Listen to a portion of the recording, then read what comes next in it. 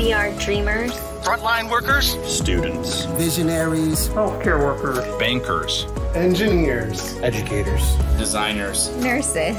We're multi-passionate people. Dog lovers. Podcasters. Full golfers. We're hardworking. Blue collar. Strong. Loving. Loyal. We are advocates. We're the sons and daughters of Lansing. Moms. Dads. Friends. Neighbors. We are family. We are tradition. We are perseverance. We are resilient. We are old. We're young. We are the future. We are fans. We are supporters. We are smoking bubbles. We are soccer. We are football. We are a community club. Community focused. Community owned. And we are community built. This is Lansing's Club. Lansing's Club. Lansing's Club. Lansing's Club.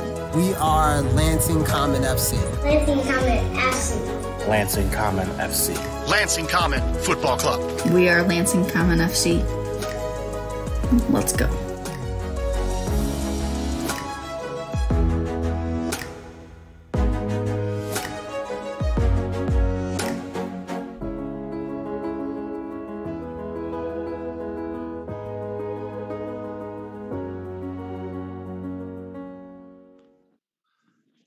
The Robin needed a podcast, and thus here we are.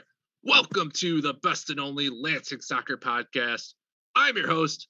My name is Weston Shelton, and we have a win to discuss, folks. 4-0 win over Lansing Common FC, or over Inter Detroit. Jesus. Lansing. Not even a minute in fucking up. I'm off to a rip roaring start, baby. And with the it's because Cam makes me nervous. You know, when he's here, I'm like, oh man, it's Cam. he's such a big deal. Plus, he'll rip me if I screw up, so that makes me screw up. It's a whole thing. Let's take you around the table.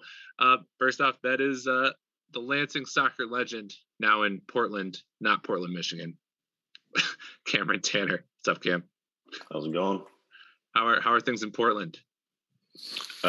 Sunny, drier than expected, more expensive, but you know, missing y'all. You are up in the back there. You were able to stay closely attuned to the team, thanks to our amazing broadcast. So props to Scott Oberlander. Just wanted to give him some shouts.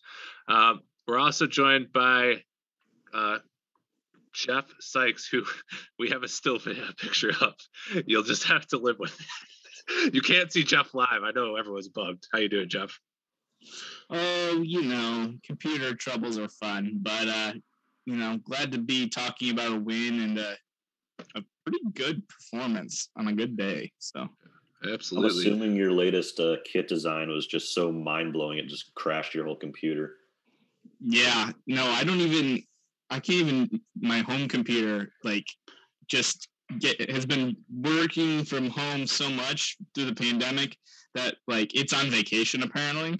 As soon as I'm now back in the office, and it's just decided it doesn't want to work anymore. So that's just where we're at. So that's Jeff, the VP. So when you hear a disembodied voice, that's him. The other disembodied voice is the People's Board member, Steve Beckman, producing the show. How's it going, Steve? I'm good. I didn't put up a still image of myself, so just pretend that I look like Jeff. This week, play-by-play commentator for Lansing Common FC, native of San Diego. He's a Michigan State journalism major. The People's Board member, Luca Maloney. How's it going, Luca?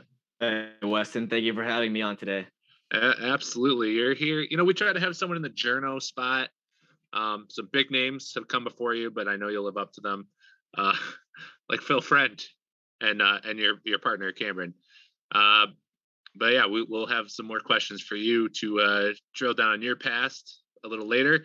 And if you're more interested in Luca, he also had a nice interview with the Michigan Soccer Central podcast earlier this week. Before we get into the game, the 4-0 victory, just real quick, just want to hype our upcoming match. June 26th, it's Pride Night against BIH. So if you don't have tickets, get them. We also have a Pride shirt for sale on Lansing Common FC website. All proceeds go to Rebel House Fitness. So it's a good cause. It's going to be a fun night. So get your tickets, and once, like I say every week, bring some friends. Let's get things going. I think the Sunday day games are harder for at least some people, and you got to deal with more heat. So back to more Saturday late evening. So hopefully that helps bring out a big crowd. Anything else we should hype before we start, Steve? We do also have a pride raiser going between the Lansing Common Supporters Group and the ransom for Lansing United. I believe we're around $100 per goal for the month of June, right, and we're racking it up.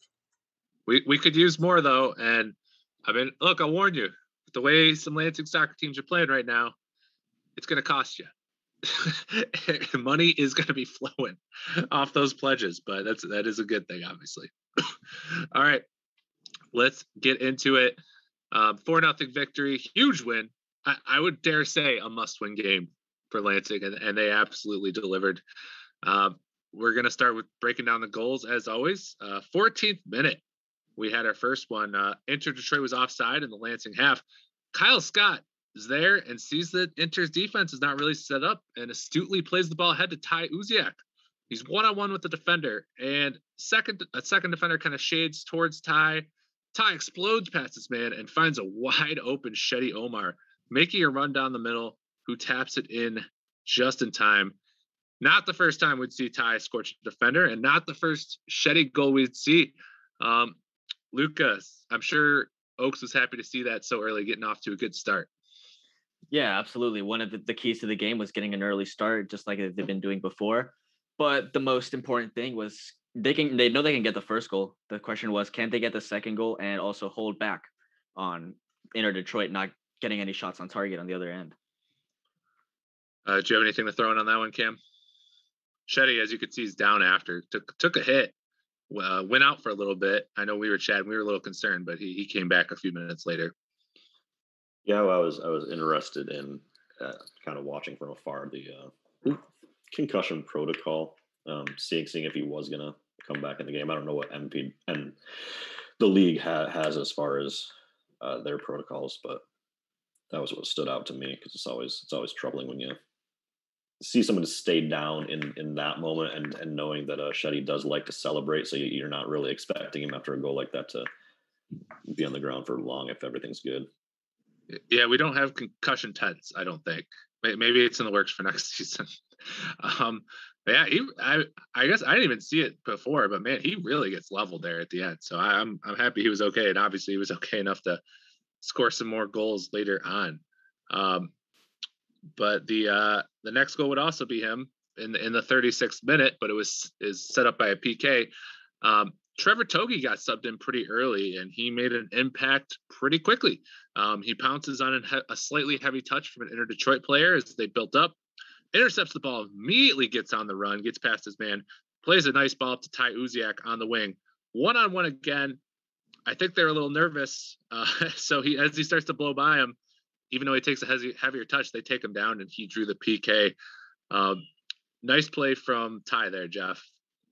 Yeah, Ty was a problem for Inter all match.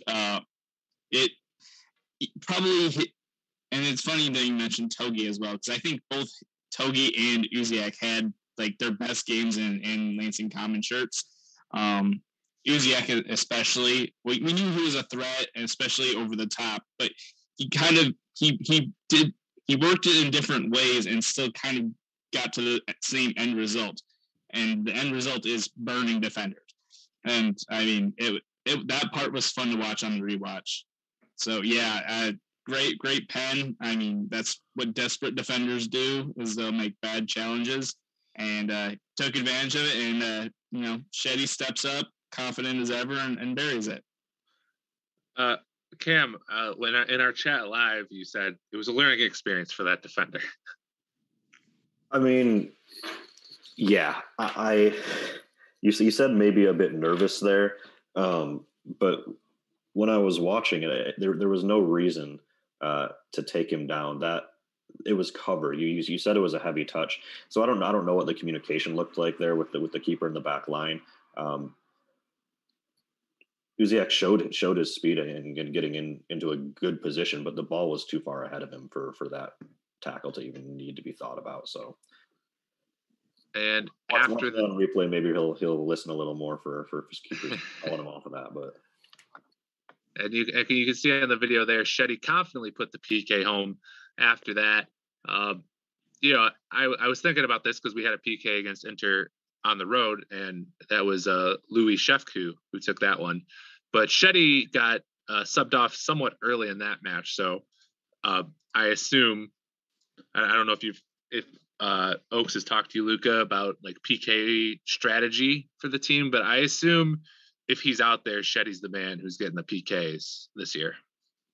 Yeah, I mean, the most important thing in taking penalties is not just being the one who's going to on target, but who's going to be more confident when stepping up to the plate when the opportunity arises. And Shetty is one of the most confident players in this team alongside some other guys. And it's no question for me that he's the guy who stepped up to take it because he got the goal on fire. And this guy just likes to score goals and he lives for the moment. No question about it. Yeah, I know. For Lansing Ignite, we had a lot of discussion about PKs because there's a couple shaky moments. And in general, it was our striker Pato, but you could, like someone else, if they could convince him, he could let it up. And a couple times that backfired. So for me, I just want Shetty lining up every time. I don't care who drew it. I don't care what happened. He's the guy with the confidence. And obviously he showed the ability there to put him home. So that's something to keep an eye on whenever he's out there and when he's not out there, who's the next guy. But yeah, I going back to the buildup too. I think you kind of touched on it, Jeff, but I thought Togi had one hell of a game because I'm curious if this was planned because Russell came out pretty early and Russell's been very strong. I've been probably the number one Russell advocate on this pod, but I thought he was just kind of invisible most of that first 30 minutes or so until he got subbed out. And I mean, Togi really showed me something this week. I don't know if you heard anything about Togi from Oaks in the last week or two, Luca. Yeah, no, Togi trains every week. He's done exceptional things, especially when they play little scrimmages. He's usually the one who gets the goals and brings the energy. For me, Esteban Russell really had a difficult time getting past that wide right defender of Inter Detroit. And a couple of times Dante Morissette tried to find him on that run. And Esteban Russell just didn't have the legs to keep up with the player and the ball. So it made sense to me when Trevor Togi came in, and Oaks has been getting more comfortable with using Togi in that central midfield role. And he even mentioned to us in the last game against Grand Haven, even though Togi is a more attacking midfield style, he played the number 6 role and the Regista deep lying midfield role really well.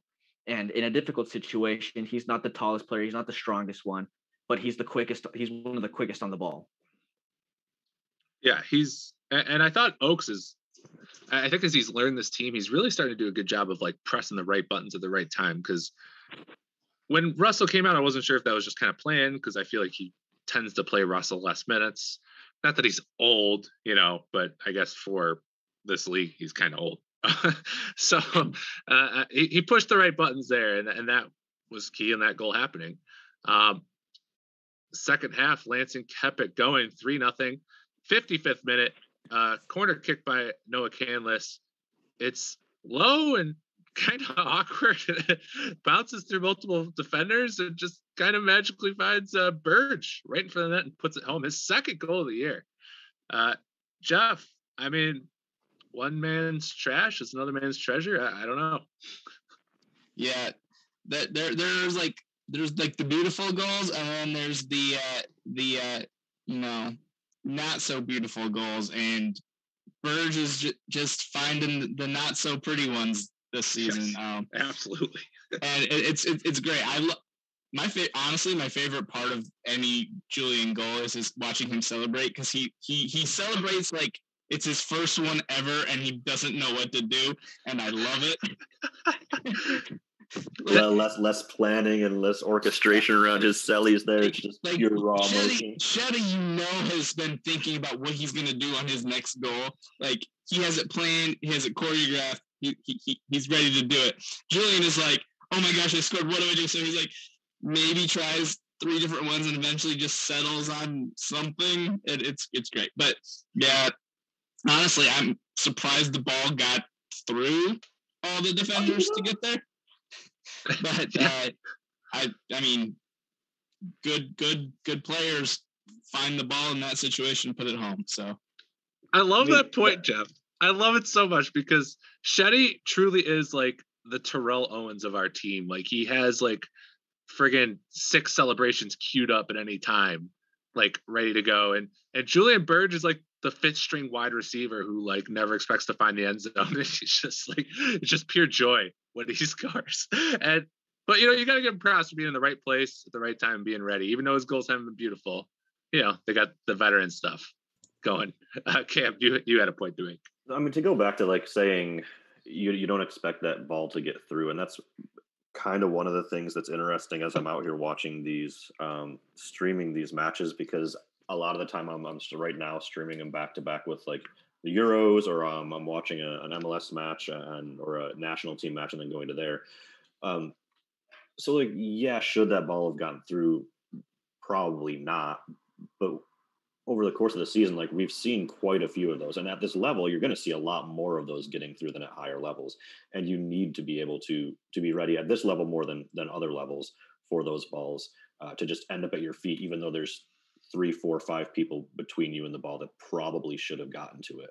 So I'm happy to see that Burge is getting on the end of those ugly goals.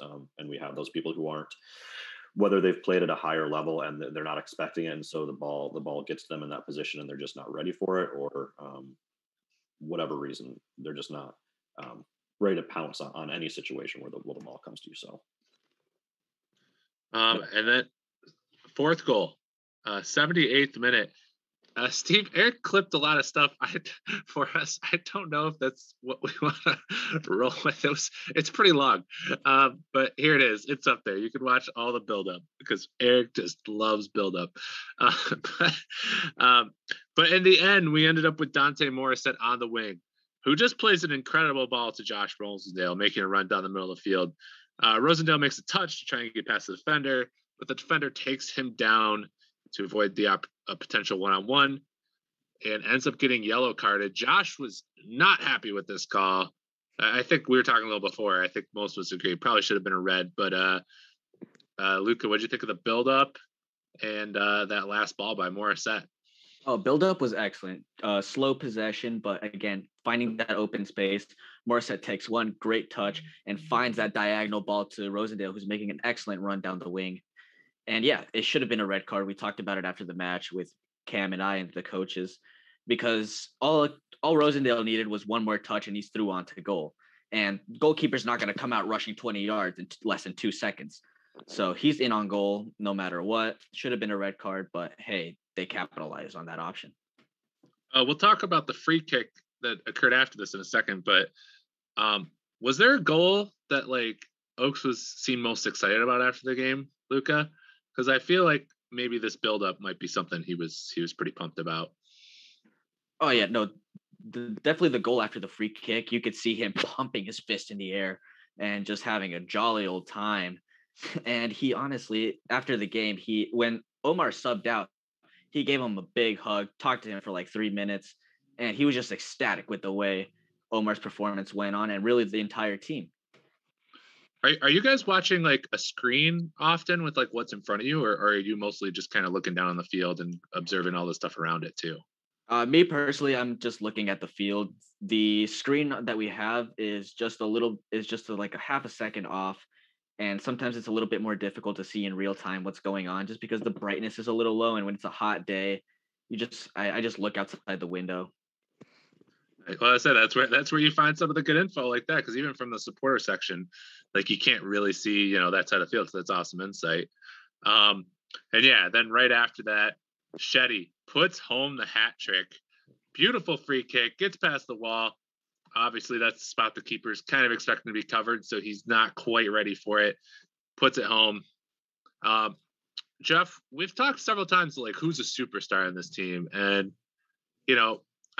Shetty had kind of a slow start to the season, but I mean, this was once again a superstar performance. No, I mean, if anybody in like Lansing amateur soccer history is probably the most perfect for that title, I think it might be Shetty, because he has like the whole whole package. Like he plays with flair, he has great work ethic, and can score boatloads of goals. And I mean, he's just like the personality is there. So I think Chetty's superstar level for sure. And honestly, yeah, it was an amazing free kick. Probably one of the nicest ones I've seen in Lansing soccer. It was funny. Like I was sitting there. This is the only goal watching live that I was actually able to see. It was close to the merch table.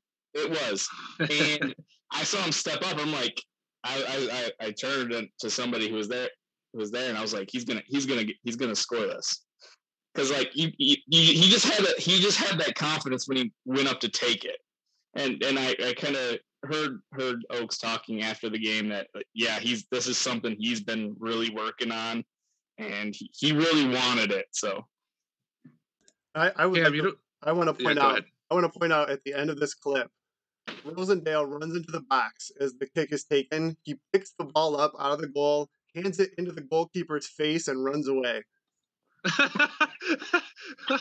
Yes. Oh, yes. Great find.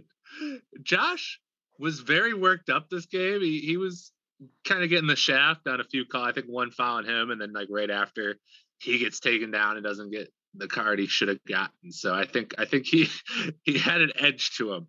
The keeper even boots it right at him. That's really good. What if there was Josh was out there at the end of the away game when there was some tension. I don't know if he was at all part of that tension, but wouldn't shock me. I will say that goalie was not the one that was out there when we played him too. So I don't think they have history. Mullet. Yes, yeah. There's no mullet here. There's no mullet here. Cam, if you'll let me do this little Ignite reference, the vibes I got from this goal was that 5-0 Lansing win against Tucson when Toomey put home the free kick at the end of the game, just kind of as just an extra little bit of fun. That was the vibes I got. No, I like the Ignite reference. I think I liked this one a little bit more though, because Inter they're just fucking assholes. So it feels better to put those on at the end. Like Tucson wasn't nearly as chippy. There's not that total just like lack of discipline. So like if we could have put 4 goals in the last 5 minutes and just said fuck you, that would have been I'd be perfectly pleased with it. But yeah, I get where you're going. Nicer team. So, Luca, this is why you and Cam got put into the role you're in, because if me and Cam or Tanner were in the booth, we'd be like, these fucking assholes. So props on your professionalism. Thank you. I appreciate it. The difference between a podcast and real stuff. Yeah. You think we'd keep it professional the whole time, huh? All right. So that was it for the scoring. 4-0. I feel like I should note it should have been 5-0. A ball definitely crossed the line. I believe it was from Togi off a pass from Ty. So should have been 5-0. Just gonna say that screenshot for me. Maybe like 6-2. Yeah. Oh well, there was the Kyle Scott post shot where he had one hell of an open shot. And there was a goal line save after Dante Morissette's header. It could have been XG. It could have been 7. It could have been 7 or 8. Yeah. Cam and I talked about this. We hit the post like 3 times, 2 to 3 times. There was a goal line save. Great save against Togi. It was just unbelievable the amount of shots that weren't firing. I mean, I think our goals probably matched up with our XG, but getting to like 4 in XG is pretty crazy. So say it one more time. So a couple big topics. So look, this was a very needed win for the table because we'll talk more about must-win games later, but there's a team at the top that I'm nervous about that doesn't look like they're going to lose anytime soon. So we really can't lose. But Inter Detroit had played the day before, so it's worth noting. I don't know how many, no matter how big the roster is, that's a challenge, right? So it's just a game you have to win. You have to win big. Like coming in, I was like, we really better have a 3-goal win. Like I felt that way. I was like, it should be 3 goals because we're the better team. We're at home, and they played yesterday, so they took advantage. Yeah, I mean every match this year, including the wins, I feel like there's been caveats. You hear Oaks talking after the game, and he's maybe not that excited even after the wins. He's kind of like, we have a lot to work on. But I don't think he complained a lot this week. And Jeff alluded to that earlier. But well, first, Luca, your conversation with Oaks, I assume he was pretty pleased after this one.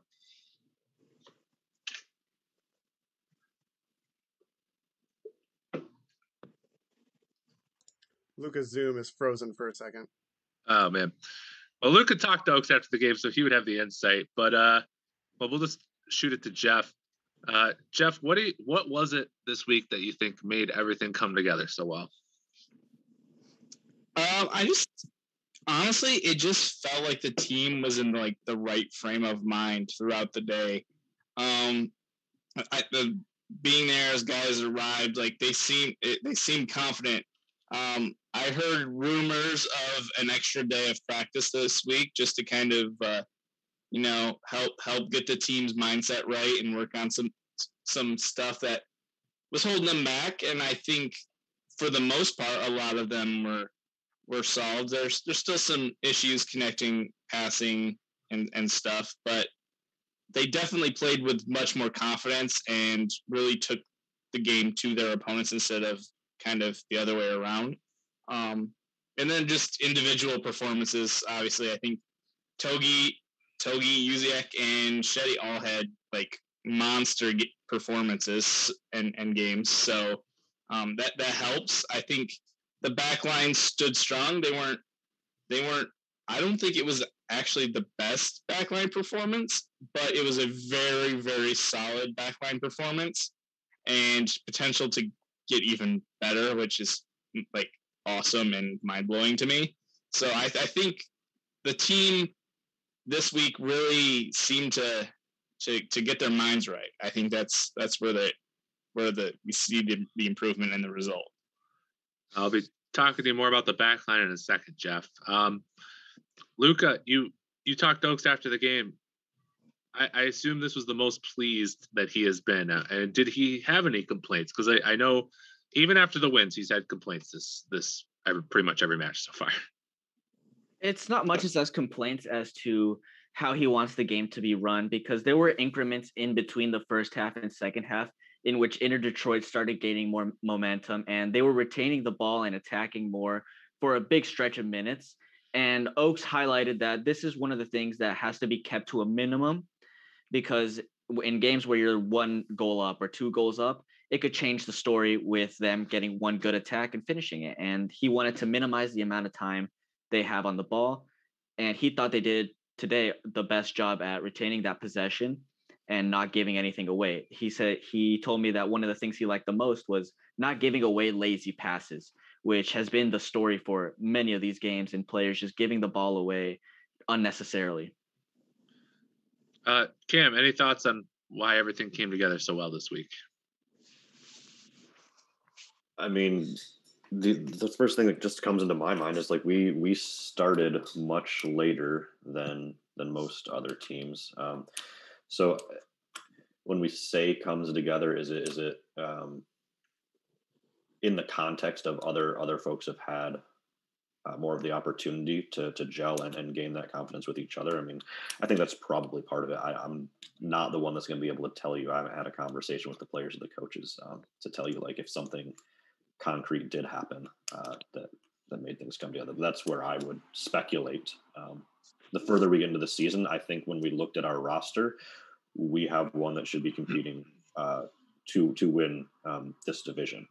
And I thought that we might see some early hiccups just because of the fact that some others had a head start on us in getting a little extra training in early. Yeah, I have no problem with reckless speculation. So, okay, let's just go. Let's just guess. Say reckless. That was well-founded, rational. Like, fuck you.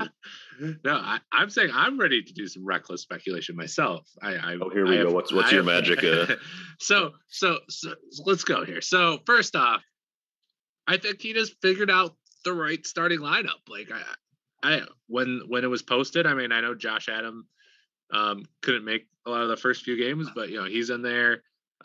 Russell starting and he's figured out the Shetty Ty thing over time. Like he's seen enough games, seen enough training. He just kind of, I think he just kind of knows what works now, and he has a great lineup in there. So he's starting there, and then he knows who he has off the bench. They said the Togi move was probably the move of the match for him because said Russell, like Luca talked about earlier, kind of just had a tough time this week, wasn't as involved.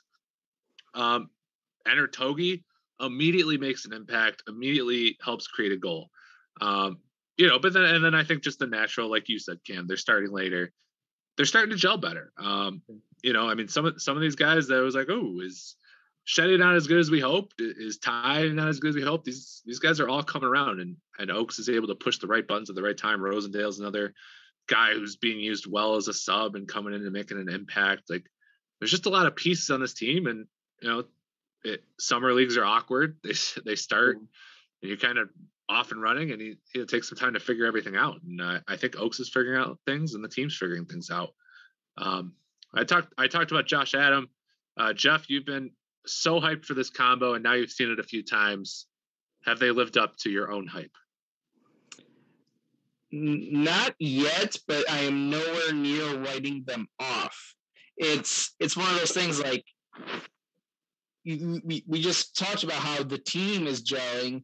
Well, this is like their second time playing together as center back pairs. They're still behind where the rest of the team performance is. But I've seen enough of both of them as individuals to know that once they really develop that chemistry together, they're going to be an amazing pair because they complement each other in their skill sets so well. Where Aiden is more of like the bigger, stronger defender, but also like a downfield passer, whereas Josh kind of is better with the ball at his feet in the dribbling sense. I saw him dribble around Inter-Detroit guys on a couple of occasions, and that impressed me the most. So I think they complemented each other so well that I think eventually it'll click, and when it does, I think all across our back line is just as good as we could hope for.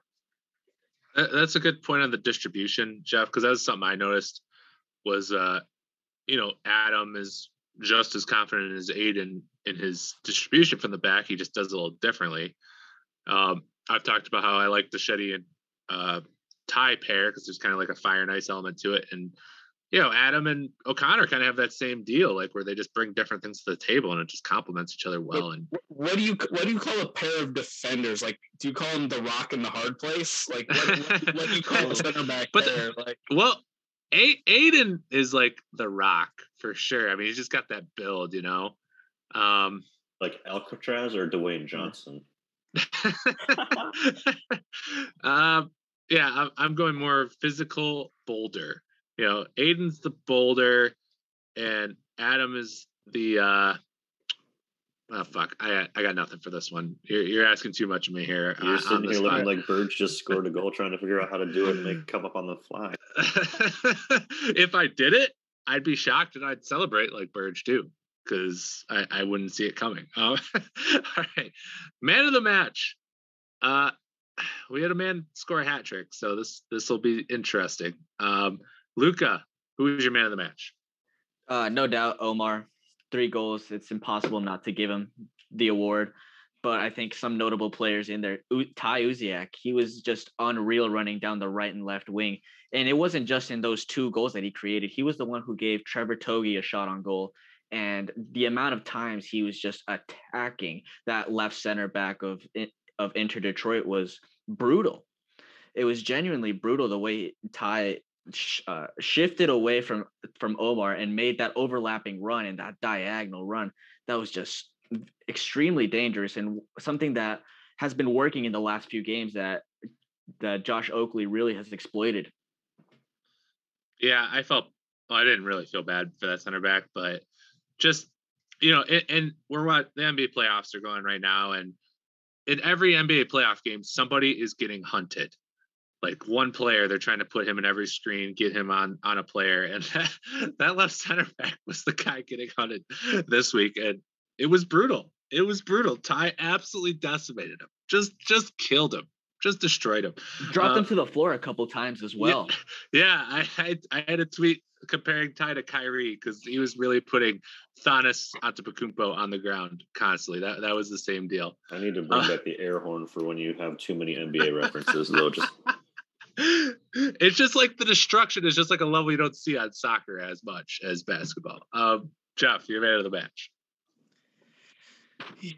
Yeah, I really wanted to give it to Ty because like when I was look up, he is the one like making the flashy play. But I mean, yeah, a guy scores a hat trick, you just have to give it to him. Like it's a given. So it's Shetty. When Jeff doesn't do the contrarian take, you know it's settled. It's true. I do like to spread the love a little bit. Devil's advocate. Cam, your man of the match. I mean, yeah, Shea scored a hat trick, but really, I just love those clean sheets. So I'm gonna give it to Shetty. Like, yeah, there's no way that you don't. Phenomenal. There was a few phenomenal games we've already talked about. Togi tied both, but yeah, there's you can't deny Shetty with the hat trick. Steve, are you in agreement? Yeah, I think if we were to do the hockey 3 stars, we would definitely have put probably Togi, Ty, and Shetty, 3, 2, 1 right there. I was up in the press box as we were finishing up the man of the match graphic for social media, and we're like, just delete the poll. It's Shetty. Well, I had an issue with that poll because Ty somehow didn't end up in it, and I was very upset. In the moment, I was very upset. But so I was glad when you guys deleted it because I felt it was disrespectful to Ty. And then one more thing I do want to circle back on before we move off this match was the early substitution off of Mooney Shirali right before halftime. It kind of took us all a little bit by surprise, but it almost in my head, it was playing out like maybe we thought we had this game in the bag and we wanted to avoid any shithousery on our playmaker, and we took him out before half to keep him safe. Yeah, I think a big part of that was a little bit of tiredness on the legs there. We could see, Cam and I could see Mooney Shirali on the sideline after he got subbed off. He was just rolling out his legs, rolling out his thighs, and it really did seem like a sense of tiredness around his legs. So I think it was an important move for Oaks to pull him off if he's not fully fit and 2 goals up. And Oaks has shown he's very cognizant of that and has shown several times that he's not willing to make the risky play with these guys if they've been playing or if they're a little hurt. But yeah, my man of the match was Shetty. But yeah, I really up until that 3rd goal, honestly, I did have Ty. I was still going Ty. The assist, the force PK, the should have been assist, and then he went up.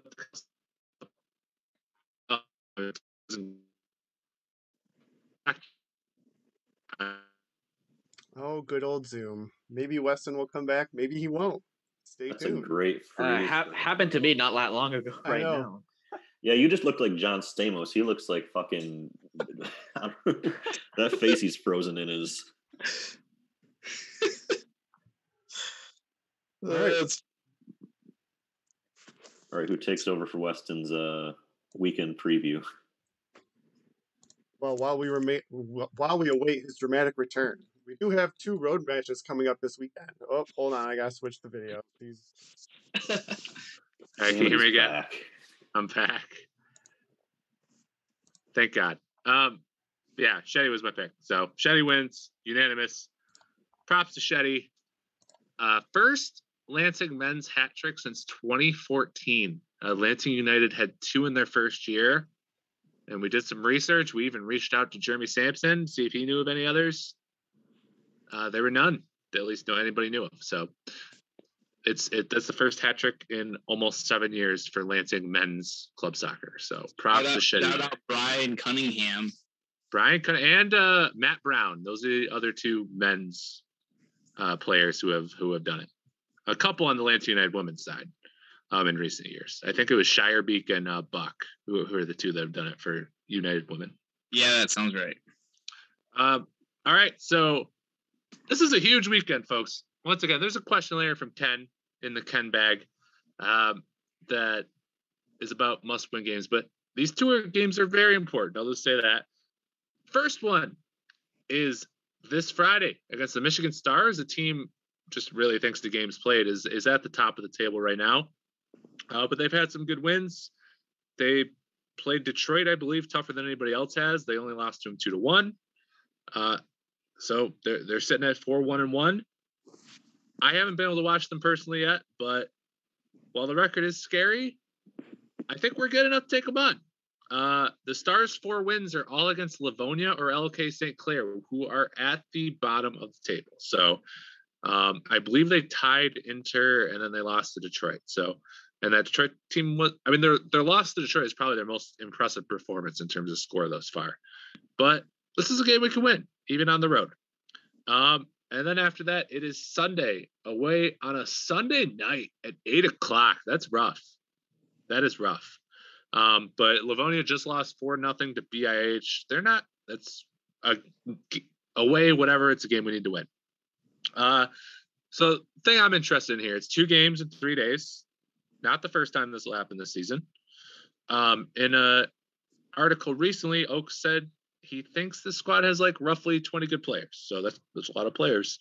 And this is the kind of weekend where you need 20 good players. It's where you tap into that depth. Luca, you probably have the best insight into this team in terms of the depth. Who's a player we haven't discussed much on this pod yet that you think will play important minutes this weekend?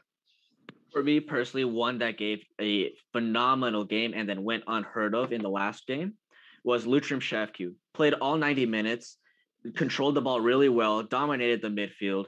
And I think coming up in these 2 games, Oaks is looking for him to be the leader. He got handed the captain's armband towards the end of the game. And it just shows the type of trust this team has on him. And even though he's not an out-and-out goal scorer or an assisting machine, he's a guy who can keep the pace. And he's really the metronome of this team when he wants to.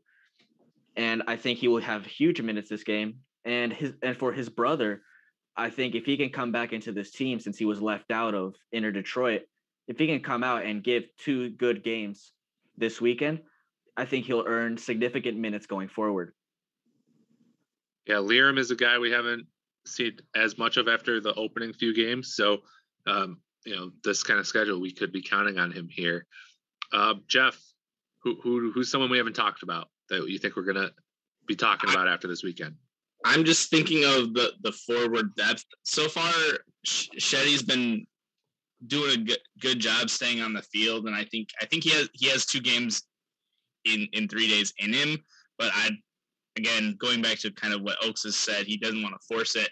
So I think I would like to see Rosendale or Ben Meshke, one of the 2. They'll probably both see time. I would like to see at least one of them get on the score sheet this weekend and really kind of step up in the striker role just to provide a little more depth, so we're not relying on Shetty and Ty this weekend and then down the stretch.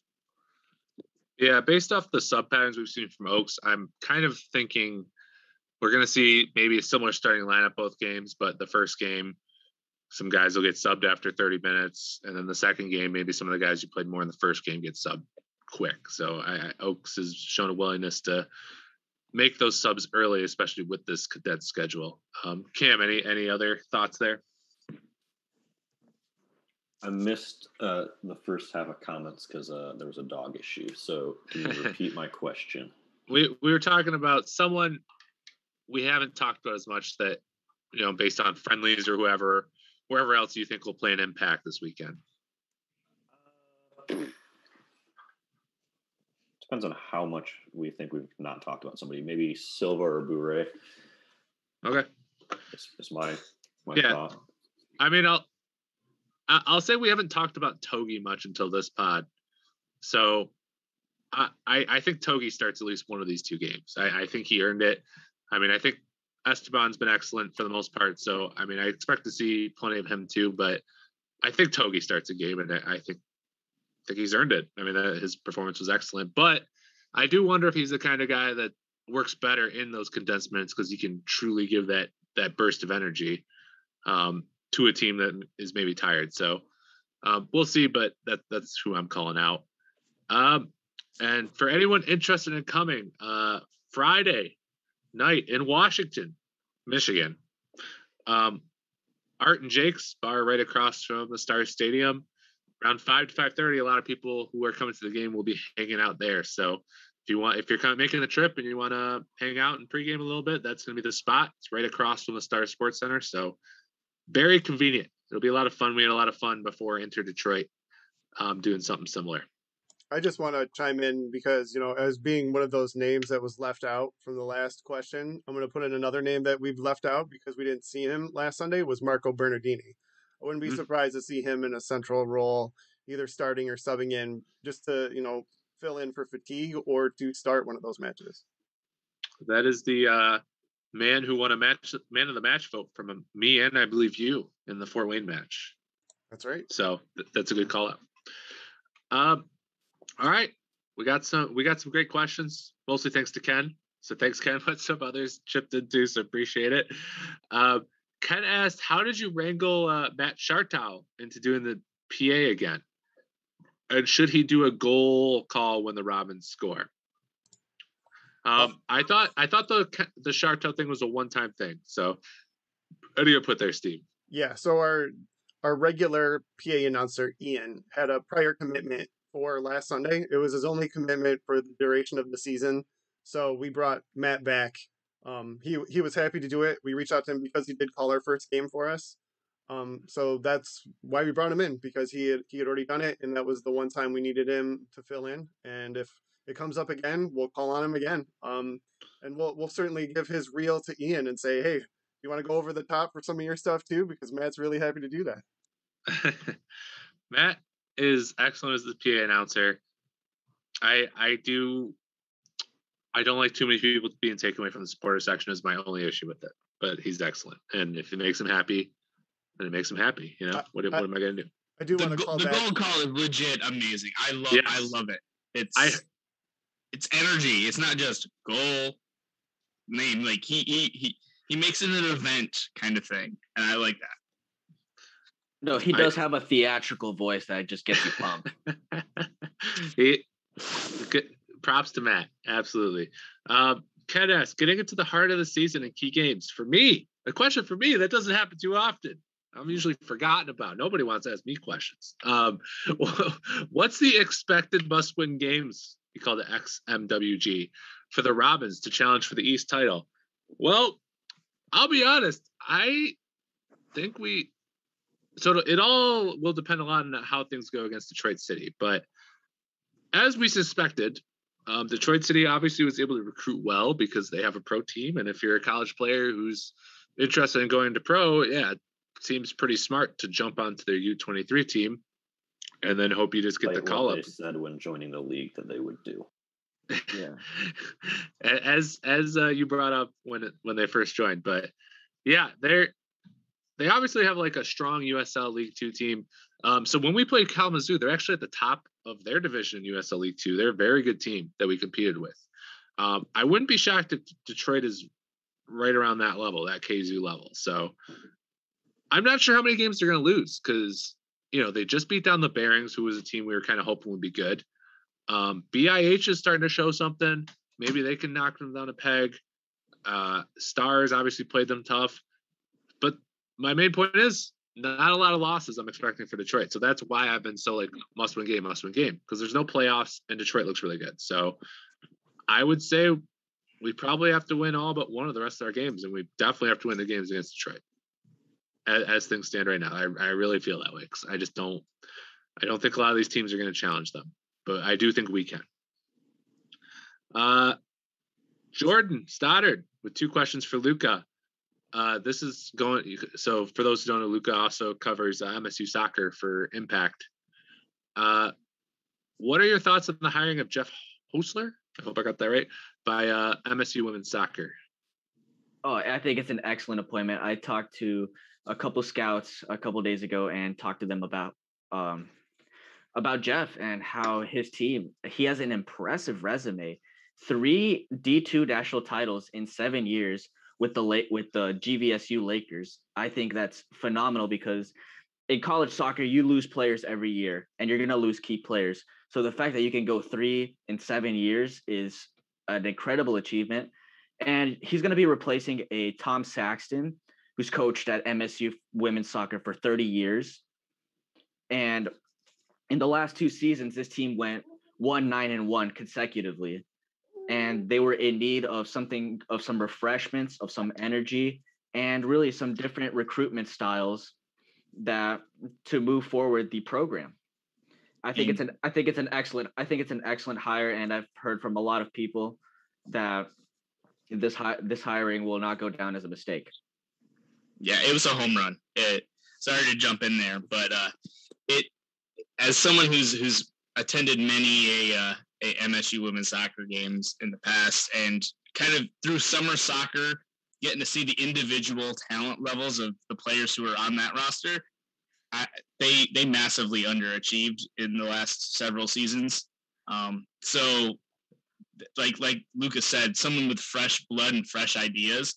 I think they can. If he can, I think even if he maintains and maybe even raises it just a little bit on the recruiting level, because I still think they recruit good players and have good talent in the program. I think he just getting more out of them, I think is where you can see it. I think the turnaround could be pretty quick for MSU. Yeah, you're absolutely right, Jeff. I couldn't tell you how many times we've seen so many great performances by MSU, but they were just beaten in the last 10, 15 minutes of the game. And you have star players like Gia Wahlberg, Cameron Evans, Paige Weber, girls who have just come into this program and are some of the best in the country, not just the Big Ten, but really a star-studded squad. Wahlberg in the 2019 season, I believe, scored 9 goals and was one of the top scorers in the nation. That firepower in that team is there already. So as long as they can tune that team up and get them playing in a way that they can become more dangerous and grind out games against some of the tougher teams in the Big Ten, they'll have a great season. Yeah, I don't follow college soccer, but I will say every time I look at the MSU women record, I'm really stunned because every MSU women's player that plays for Lansing United is excellent. So it's really weird. I'm like, why are they so bad? Like, why is every player that comes up to Lansing United good? It doesn't make sense. So I think those are good points there. Jordan also asked how if there's any incoming players you're excited about for MSU men's soccer, Luca. Well, I'll tell you 2 right now that are on this team: Zach Kelly Here we go. and Josh Adam. 2 guys that I've raved about to my colleagues over the last few weeks because I get to see them. I get to see these guys play and in training. And I said, wow, these guys are truly excellent. And they're both 18, 19 years old. It's unbelievable what they're doing at this level. And they're going to be the future of this Michigan State Spartan side. And again, you have other guys coming in. Zach Babiak from Varner Academy. I've heard good things about him too. Tall center forward, can play the 9 or 10 position. And we know Damon Rensing loves to pick out his forwards and he loves his center backs. And that's why I think Josh Adams is going to be one of the highlighted names in this team, simply because look at how they've recruited center backs in the past years. They brought in Nick Stone, who is playing currently for the Detroit City under-23 side, and Luke Morrell, who I believe was a transfer to Michigan State last season. That center back pairing last season was one of the best we've ever seen. Another question for you, Luca, from Ken.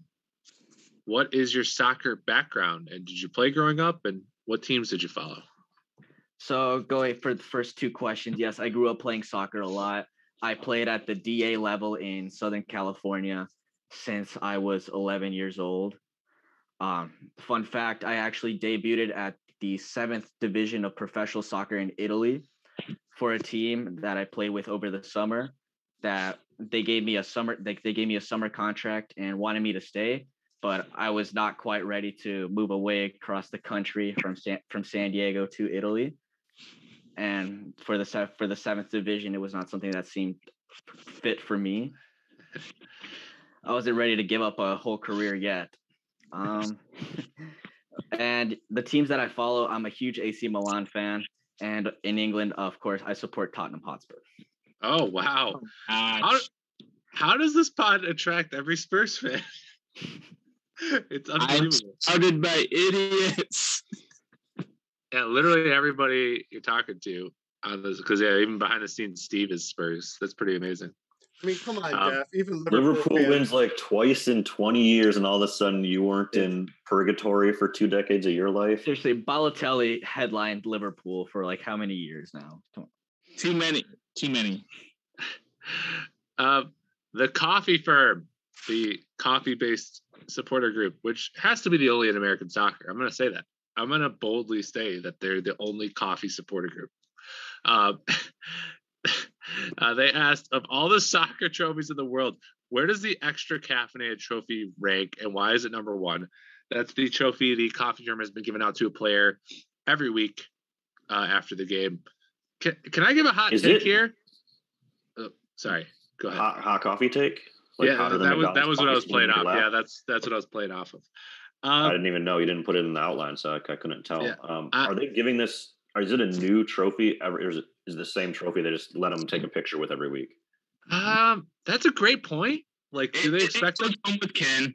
It goes home with Ken. All right. Well, then I'm going to say it ranks a few. Put up CONCACAF Nations League Cup. It's probably 18 spots above that piece of trash. Okay, come on. We were all pretty pumped. It was made out of foam. I couldn't imagine supporting a soccer team that hasn't won the CONCACAF Nations Cup. That's all I'm saying. I mean, the fact that they don't keep it is rough. That's rough. It's for a photo op, and then stripped from them. Like, give it to them, let them keep it for a week. Guys, come on. 2, live man of the matches are often very flawed, especially from the supporter section when you have a very clear view of certain people, not of others. I don't, so I give them props for what they're doing. For the coffee firm, just putting an insane amount of content out. Ken is coming for my journalism in Lansing title, soccer journalism title. Your self-bestowed title. Yes, my self-bestowed title. He wants to take me out. I could tell with these interviews with other coaches. He's prepping, he's preparing, he's practicing. So I see what you're doing, Ken. You're trying to take me out, and I'm not going to stand for it. That was pretty harsh for what seems like a pretty fun, cool idea for lower league soccer. It's fun. Okay. Good for you, Ken. His ego, Cam. This is why he's so defensive. It's his ego. Look, Fragile must be Italian. Well, from that question to this one, this is quite a change. Oh well, no, we have one other question first. Josh, board member Josh asked Jeff's thoughts on the new U.S. soccer kit. It's an all right train top. It's not a great kit. It's a recycled graphic design trope in U.S. colors, and yeah, it's not wholly original. It is an upgrade over the last dark kit they had with the weird like amorphous blob river thing, but that's not saying much.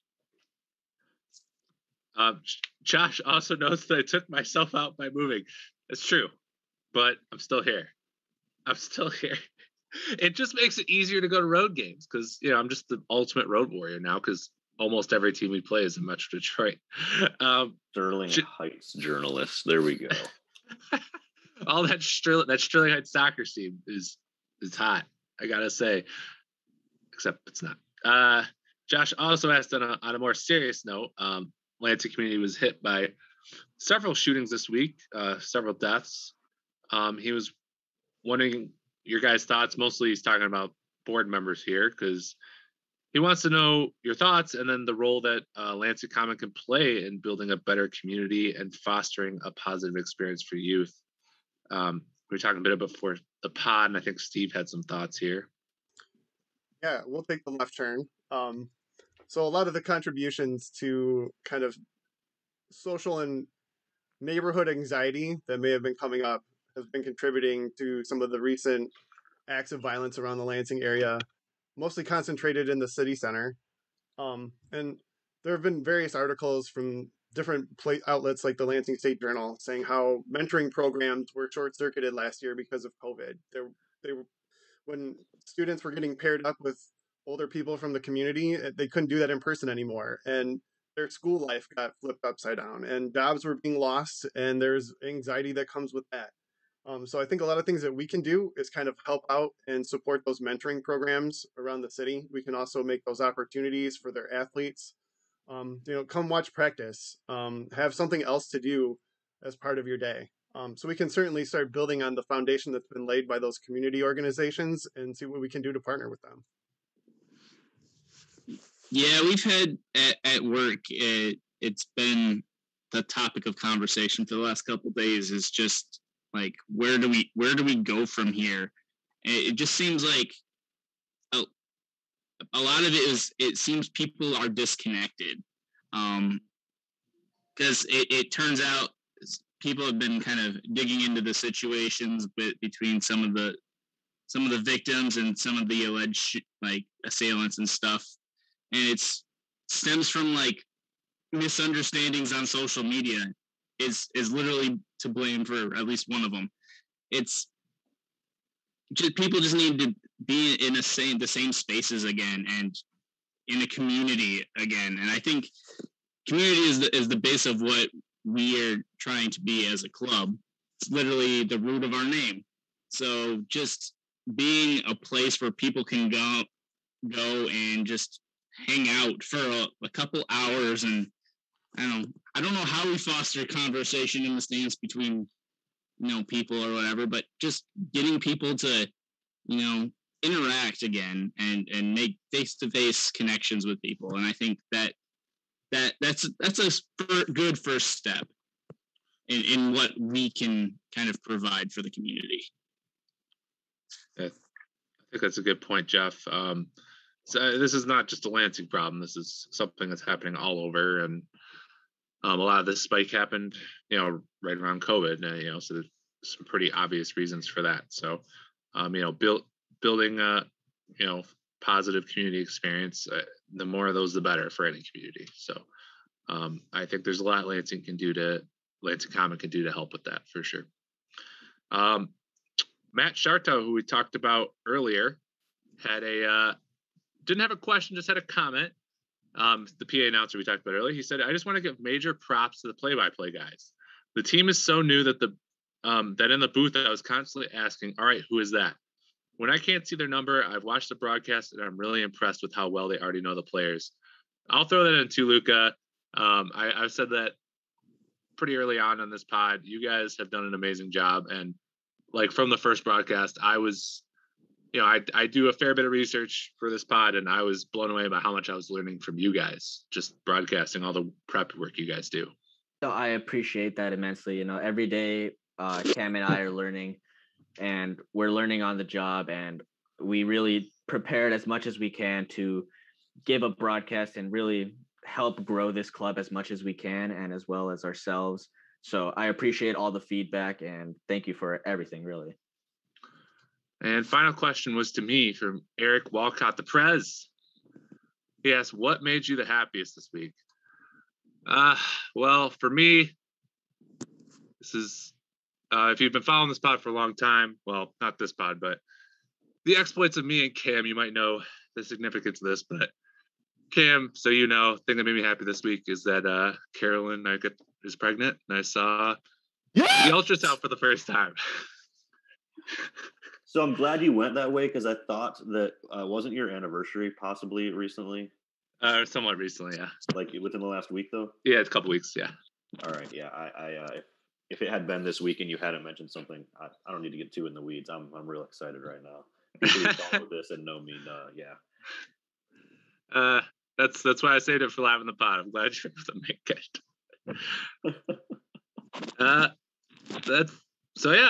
That's it for this week. Before we go, once again, Pride Night coming up on the 26th, so make sure you check that out. Also, new Robin shirt on the shop. It's a dry fit, Jeff. It is. We'll actually have another dry fit coming out soon. It wasn't quite ready, but the Robin dry fit. It's a new screen print design, and it's on a nice lightweight material, perfect for your summer blazing soccer needs. So yeah, I'm excited. Sold well at the first game, so let's just keep that going. I'm on it. I'm buying it soon. Once again, too, if you're coming out to Washington for the Stars game, meet us at Art and Jake's before the game in Washington. But yeah, that is it for this week. We will have 2 road games to talk about next week. It's going to be fun. Hopefully we're talking about 2 wins. Steve, thanks for everything you do. Jeff, thanks for joining, and Luca, thanks for joining. I'm sure we'll have you on again soon. Thank you. Make sure to replay my reaction for Carolyn. Yeah, well, she's right here. We'll talk after we close out here. Yeah, that's it. Thanks again for everyone for watching.